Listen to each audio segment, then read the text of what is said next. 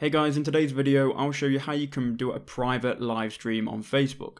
So say for example, you want to live stream something, but you want to live stream something to a select group of people. This video will help you do that.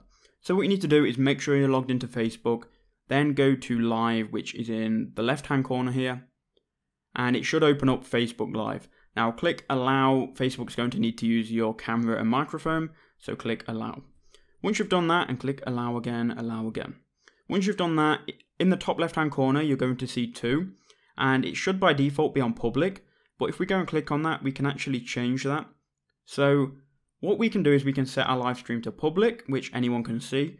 We can set it to friends, which is going to be any of our friends. We can set it to friends except from specific people, or if we go see more, we can show our live stream to specific friends.